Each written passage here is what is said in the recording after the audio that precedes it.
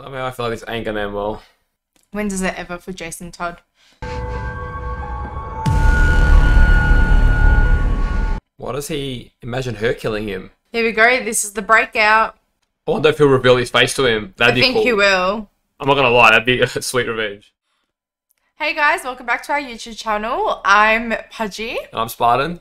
And today we're watching Season 3 of The Titans, Episode 5, called Lazarus. So the last episode, we saw a really cool showdown, the second showdown between Nightwing and Red Hood, which was awesome. We also discovered that Scarecrow was actually working with the Red Hood, which was, you know, I mean, you call that you thought that he was going to play a bigger role. I thought too, but I didn't know how soon. And yeah, it was cool to see that they've sort of tied that into the Red Hood. They're continuing this original Red Hood story that we haven't seen before, which has been really enjoyable. I feel like Scarecrow's like his puppeteer, but I feel like that's not the full picture yet as well, though. Yeah, there's definitely more to uncover. And I wonder how, like, to what degree Scarecrow is actually controlling Red Hood, and how much is this Red Hood's own twisted version of, you know, I don't know, trying to get back at those who he feels wronged him. But yeah, this episode is called Lazarus, so I'm sure it's going to involve the Lazarus pit in some shape or form, whether that we go back and see whether Jason Todd was resurrected from the Lazarus pit or if it's someone else completely, like Wonder Girl. Oh, whether it follows. Oh, okay, I thought it was going to be a backstory, but yeah, it could follow the...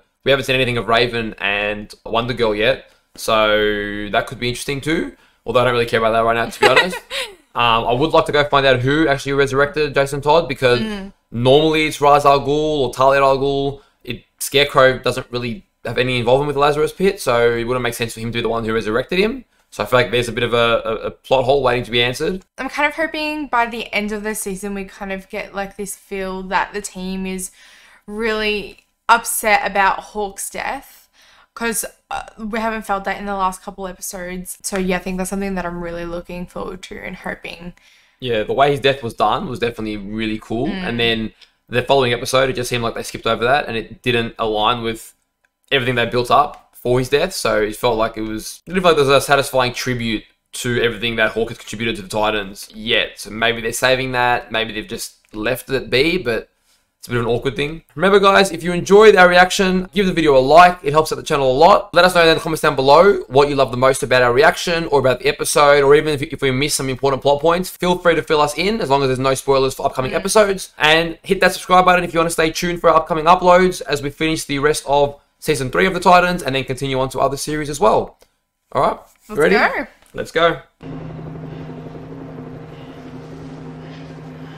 So he's run away now. Oh, he's seen Nightwing in the reflection. We won. Nightwing lost. You don't know him. He won't stop, not after Hawk. I feel like they have different goals. They're not on the same page. I should fucking kill you right now. A lot of people should kill me. I need to know the fucking plan! We immerse the good citizens of Gotham in a world of fear and terror where there is no one to protect them. Then when they feel that all hope has been exhausted, we swoop in and be the answer to their fear. What kind of twisted sense of justice is Jason Todd into? I don't feel like he's fully convinced in that plan anyways. That's it. So it was the Scarecrow's toxin. So the drug is like... I wonder if he's going to have...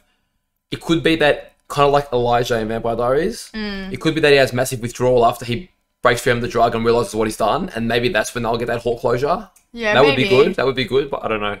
One can hope. 3 months, 3 months ago. All right. Give us some answers.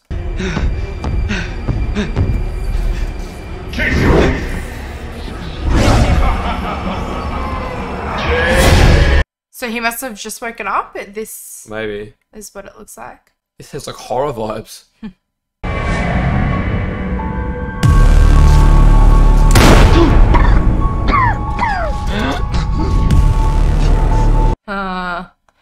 Here we go. Why does he imagine her killing him? Don't go. We still have time, Jason. Interesting. Interesting choice to have her. They weren't even close. That's why I'm wondering why. You're safe. Jason, you're home. Oh, this is before he died, I think. It's been a few weeks of these dreams. You sure you're okay? No more Robin until you see her. I've set an appointment for tomorrow. Bruce, please don't do this. I love how's already like ahead of the game. If Leslie agrees with you, you can go back to being Robin. But until I hear the word from her, you're shut down. Damn. I mean, agree with Bruce here for sure. But Jason Todd too much of a loose cannon. So I mean, looking back on it, when Barbara and Dick were going full ball on him, I mean, we do see now that Bruce was kind of looking out for him. I guess we'll get more information as to what went wrong, but poor guy. And then that led him to kill Joker. Should have stayed in San Francisco. Fuck San Francisco. That whole thing was a mistake. Gotham's where I need to be. So this is his spite with the Titans. You've been different since you've been back. Like something happened over there? Nothing happened. I was bored, so I left. Got his ass beat twice. Yeah, I was going to say a little bit more than bored. Where's this guy who's picking up the street kids? I heard he's hanging near a shelter on Dunsmuir. Show me. That's a bit creepy, the way he's asking. So maybe they're part of an orphanage together or something. I don't know. Yeah. Or strays together. Let's go introduce ourselves. Jay. Just a conversation. That's all. Somehow I feel like this ain't gonna end well. When does it ever for Jason Todd? Especially when he's cocky Titans. like this. Oh, yeah. You look like you can handle it. I love your smile. Well, I think they got the right guy. He sounds like a creep. Do I know you? I'm fuck. She's off. We hate clowns. Joker specifically. You know him? You're not that intimidating without your suit. I know. I think he forgets that. You haven't done enough time to look at me like that. Yeah. You have no idea who I am. I mean, that's true. True, but it doesn't seem that intimidating, does it? Where's your swag, cowboy?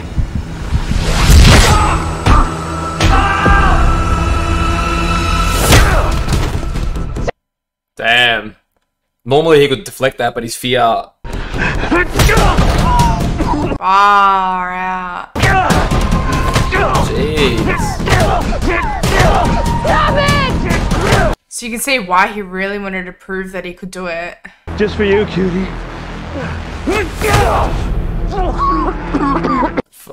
Jason, bro, you let down, man. I was expecting something badass. Jason, you humiliated yourself, man. But yeah, Batman definitely made the right call having him go to the shrink. Yeah. Tell me what I can do to help. Get the fuck away from me, okay? Go! Get the fuck away from me! Damn. Damn. That cockiness didn't play out very well. He's really burning all these bridges. My mother was a smack addict and he killed her. My dad was murdered by Two-Face. Oh. Didn't know that. That's Jonathan Crane. Oh. Oh, interesting. He wasn't the scarecrow when I knew him. Obsessed with fear, driven by ego. He was my friend until he tried to kill me. Oof. Damn. What happened? Who's the shrink here? His fear gas. Oh, no. We're here to talk about you. It was as close to hell as you can get when you're alive. If Bruce hadn't saved me. Okay, interesting. If you're that fucked up, how are you a therapist? I'm honest. Good answer. Yeah, I like it. We're done? Come back and we'll try again. She's Might interesting. even tell you a story about Superman. Interesting. She's a bit different. Kind of have to be if you're in that line of work. Yeah. And he needs that because he thinks he knows it all.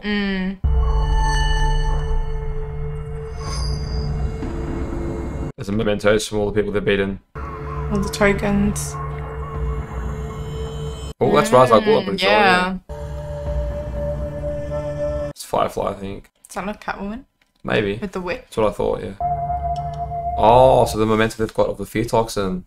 Ah, interesting. Damn. I wonder what drew him to it if, like, she's saying that it's hell. You shouldn't creep up on people. It's a skill that comes in handy. You're looking to buy Scarecrow, keepsakes. Leslie told you about her encounter. What goes on in your sessions is between you and her. He's just smart. Luther's up to something. Can you handle dinner? Yeah. Lower her in. I like how they get a bit of lore around it. Yeah. Metropolis being Superman's home, Luthor being Lex Luthor. Seeing Leslie was a huge step to getting back on track. I know it wasn't easy. I'm proud of you, son. That's nice to hear. Son? Yeah. It's a nice moment, but where did it all go to shit? Yeah, so that'll be like a good phase where he's happy to open up, and then it'll just die in the ass. Robin? Freedom. Interesting.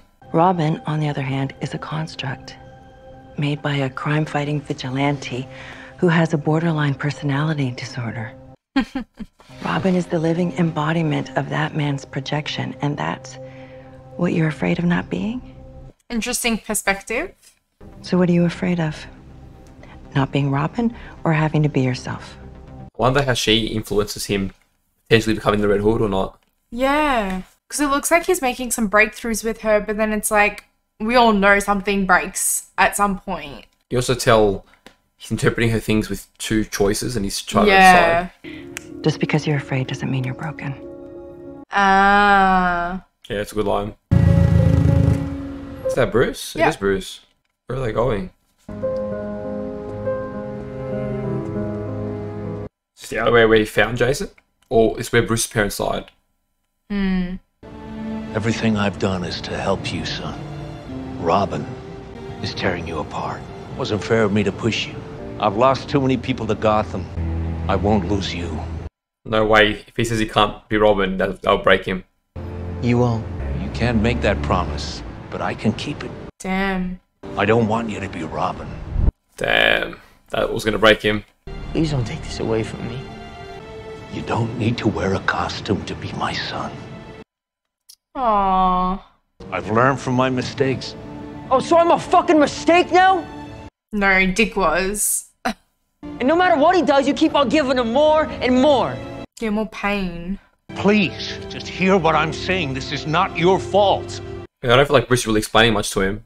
Well, he's not really listening as well. You can see that Bruce has really tried giving himself to Jason. I mean, in the best way that he can. He's still like damaged goods, but Yeah. he's actually being attentive and really trying to understand the pain he's going through, which he has before as well, and trying to help. He's not turning a blind eye like we initially thought through the conversations with Barbara and Dick. And he's also, he's getting vulnerable and he's trying to relate to him. And I feel like, I mean, seeing Bruce this sort of vulnerable is new because you don't really see that very often. But I feel like this is a long-term strategy where he wanted him to be able to own himself first and then give him Robin back. Yeah. Not to hide behind Robin as a coping mechanism. But it obviously doesn't go well because... But I also feel like, obviously it's for the interaction, but I feel like Bruce isn't really addressing the thing he's saying, "Don't give up on me," and he's just sort of giving him these short answers. Like, Yeah. he needs a bit more reassurance and he's not getting that. Yeah, it's kind of like damaged goods, someone who doesn't know how to communicate with someone who's really not listening, and that doesn't kind of fit well together. Yeah. You're wrong about me. I'll prove it. And there he goes. This is when he gets more desperate, starts to seek out fear toxin and all the rest. Liar. Jason, where are you? Liar! Jason. Damn, is he at Blackgate where Thingo's being kept? Arkham Asylum, Arkham. sorry, yeah. It's funny, like, you just call her to say liar and that was it. But like the gates to Asylum just open, like... Cyrus, would you be so kind as to get me a lighter, please? Cyrus. I'm assuming that was the police officer that judged his cell. No, well, Cyrus was the name of the guy that, like... Oh, the guy that had Jason Todd's body. He was wheeling it in the recording. Yes, he was Okay, wheeling it. interesting. Yeah. Yeah, okay, maybe he's related then. A collector's item. From a very specific collector. The collector. What's in it for me? Information. On the man who put you in here. No. No way. Shit. I want Robin to fly me out of here on his wings. The same way Batman brought me in on his. Damn, man. Some big ultimatums. Ah, man. Jason. Far out, man. Well, I was just gonna say, like, how many damn requests do you want? Isn't getting out good enough? You want him to, like, have this grand exit. Like, come on. Yeah. It kind of... The Red Hood that I know and love from the story had a bit more of a moral sense to him. like his main ploy was to take down the Joker, and he wanted to understand why Batman was willing to break his one rule for his love of his son, Jason Todd. So that was sort of made more sense. Now he's just seems like he's willing to throw everything he ever fought for away just to get rid of his fear, which it makes sense, right? Like he feels like he's lost everything that he ever had that was meaningful to him Because of fear. because of fear. And Batman or Bruce Wayne probably didn't do the best job of easing his distress about not being Robin. But yeah, I mean, it's an interesting story for sure. It's a very much more twisted, darker take on the Red Hood, and one that compromises a lot more on his morals than, you know, the Red Hood that I originally know. It's not one that you're used to. Yeah, it's just different. But I guess this whole Titans universe has been a bit different too, which is good. We need a unique spin, so I don't mind it. But it's seeing him go to such lengths, like willing to give up Batman's identity, is pretty crazy. I don't feel like he's good enough to outplay the Scarecrow, especially if they're still together. But then again, he doesn't seem like he knows who Batman is yet, so I don't know what happens there. We'll find out. Well, even in the present day timeline, you can see that Scarecrow's kind of pulling the reins and Red Hood is just following along. Sorry, it seems like Scarecrow is the one that broke Red Hood out, given his connection with Cyrus and all that. Maybe he is the one that revived him after all, or he had contacts with the League of Assassins. I don't know. I mean, hopefully we'll find out. But now he's really starting to play in their dynamic. Yeah. Right. So this is the bunk that he had with all the chemicals. So he becomes a chemistry expert now. Well, trying to anyways. Damn, so he's playing around with a lot of chemicals, so that obviously must play a big role.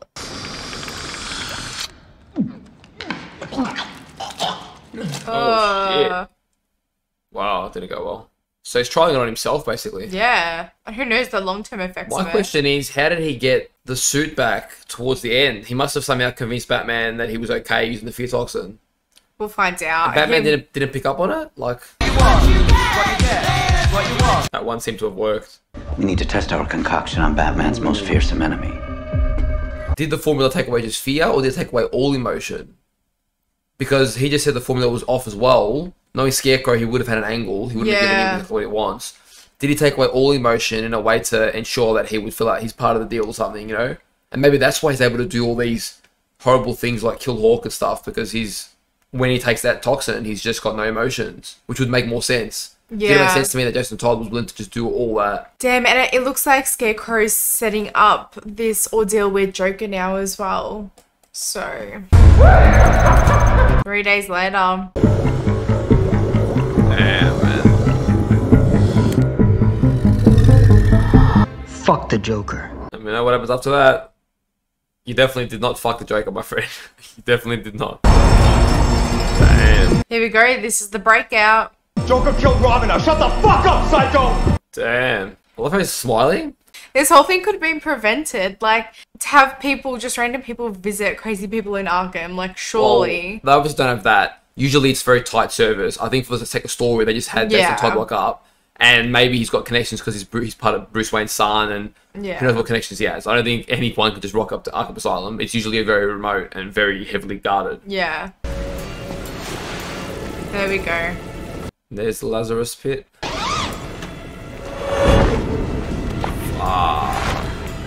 Mutilated, huh? Oh, wow. Oh, just shove him in there. Isn't there, like, meant to be this whole, like, prayer ceremony? Not necessarily. I don't know. No?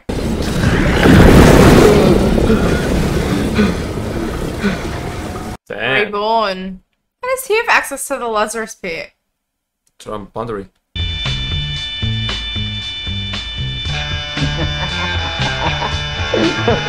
That is very weird. Seeing the Scarecrow just dance like a moron. I know. He's dancing like a scarecrow. Thanking Ra's al Ghul. True. He left a tiny puddle of mysticism that even your friend Bruce Wayne didn't know about. Come on. It'll make you better. It'll make you better and better. Trust your doctor. So he's been medicated this whole time. Yeah. And all of this, so we know for sure there's something in the toxin that's definitely playing a role in manipulating his brain.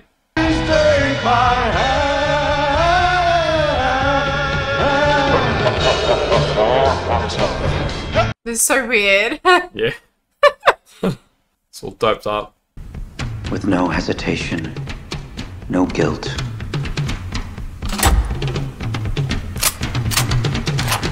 Yeah. No guilt. It's taking away everything, I think. We'll punish all of them for what this city has done to us. And then you'll be their symbol. Gotham doesn't understand justice. It only understands terror. Damn. Stand tall, Red Hood.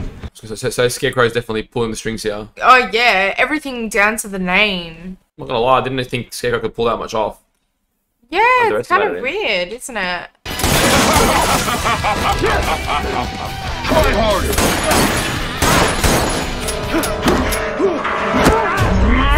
I wonder if he'll reveal his face to him. That'd be cool. I think he will. I'm not gonna lie, that'd be a sweet revenge. Please. Please. Damn, man. Beat the shit out of him. I want you to tell all your friends about me. Okay. Oh. Hey, who are you?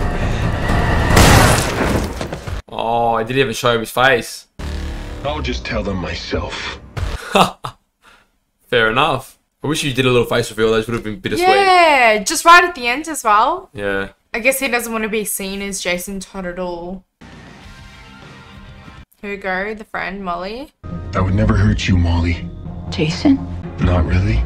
Not anymore. Look, I know this is fucking weird, so I won't be here long. I just wanted to tell you that everything's gonna be alright. Damn. Look, Red Hood's pretty cool there. I'm liking the Red Hood vibe more than I'm liking the Jason Todd feel. I like it that they modulate his voice, and he's got a bit on him. His voice does sound pretty cool. So what did you mean that was still kind of Jason? I mean, he had taken that fear toxin or because that he was rectifying a mistake that Jason cared about. He was disappointed that he didn't help Molly. He was trying to save that boy. That wasn't just the Crane's and Red Hood's agenda of getting everyone in. So sort of you can see that he alluded to that. But it's like he wanted to close one loose end before he moved on to the next. Yeah. So Jason's still in there. Now we at least know why the Red Hood is prepared to go to such lengths. Honestly, it still breaks my heart that Hank had to die for it because it sucked. I would have loved to see the new cool Red Hood with Hank have more of an interaction. And maybe when he did call Red Hood, it was his genuine self that was petrified. But then he took the medication and that went away. I wonder if we'll get more information on what would happen around then. Yeah, I don't know. It was a bit weird. Like, it almost seems like he was acting. But even if it was, like, his true self, like as in Jason's, there was still some kind of manipulation to an extent to even get him there to, like, carry out that plan. Because you don't get someone there and then, conduct surgery, like, by installing a bomb without some kind of plan. Yeah. Well, at least now we've got some answers. It didn't make sense to me that the Lazarus pit itself messed him up that much. As normally you do sort of recuperate after a while. But it makes sense now if he's got Scarecrow's toxin manipulating his emotions. Well, that will turn even, the best of men into a psycho. So that covers the how could he do the atrocities that he's been doing. Now that makes more sense. Yeah. So I was like, this is not Red Hood. He doesn't matter how much you might hate, what Bruce did to you or whatever. He's not going to just kill innocents. That didn't make sense. Yeah. In his own twisted way, he still thinks he's helping people while being sort of fucking disillusioned. What I'm interested in is how he's going to deal with all the emotion of this now after he snaps out of the drug and realizes he fucked up bad. That's going to be, I think, powerful. And hopefully they touch on Hank as well in that. I mean, they're going to have to. That was, like, one of the biggest things. Like, they were brothers. They created this bond, this connection, and all of a sudden, like, the death is on his hands. The death and how the Titans going to work with the Red Hood again, if they're going to work with him again after all that. Like, it's going to be interesting. There's a lot of layers to happen. I feel like that's like a next season kind of thing, or maybe at the ends of the season. I reckon it definitely a this season thing. Do you reckon? Yeah, there's too many episodes. And I thought Red Hood was going to be a small part of this season, but it seems like they're really going to drag it out to be a majority of it, maybe the entire, I'm not sure. Especially with Scarecrow now, I feel like when they do maybe get Red Hood on their side, Scarecrow will have one final play or something. I don't know. It'll be interesting to see for sure. I hope we see an appearance from Bruce too. Like, I don't know, it'd be cool to see Bruce see what his son's been through and, try and save him as well, somewhat. Yeah. It's crazy to think that this whole manipulation has just had such a ripple effect on all these characters. I mean, Hank's gone, Dove's given up. Who knows what's happening with Superboy at the moment. Gaz, I guess, in his own world with Starfire. Then we also have Bruce literally breaking his one rule, killing the Joker out of all people because of this whole thing, which I find is mind-blowing. I mean, it's great writing. I love the story, but far out. Like, one simple thing, all this neglect, and this is how it plays out. Yeah. It's amazing. Bruce would have had no idea at the time what could have transpired from his decision to take Robin away from Jason Todd. And it's almost as if when Dick and Barbara were, like, having their shot at him, that he was kind of convinced that he was neglecting Jason Todd. Even though he didn't. He literally told him, like, look, you can't do this anymore. I'm concerned for your well-being. And then... yeah, like, it's like he was made to believe that he neglected him. They didn't really know the full story, so it was a bit of an uneducated comment, but yeah. Yeah. But which is a bit weird for me. Like, Bruce usually stands his ground, but I guess he's made so many mistakes, and, I mean, everyone's always here to tell him what his mistakes are. Well, this rendition of Bruce is very different. You can tell they've made him, he's older, he's more broken, he's more tired and defeated from, you know, fighting crime. He's not a prime Batman. I mean, even... other editions of Batman, even when he's old, he's defiant. This Bruce is a bit more spiritually broken after the things he suffered. He's even said, I cannot lose anyone else. Like, he's pretty on the cusp of, you know, an emotional breakdown almost. So it's not that same rock-solid Bruce that we know. All right, thanks, guys, for watching. That's it from us. Don't forget to give us a like if you like the episode, and we'll see you guys next episode. Take it easy, guys. See you then. See ya.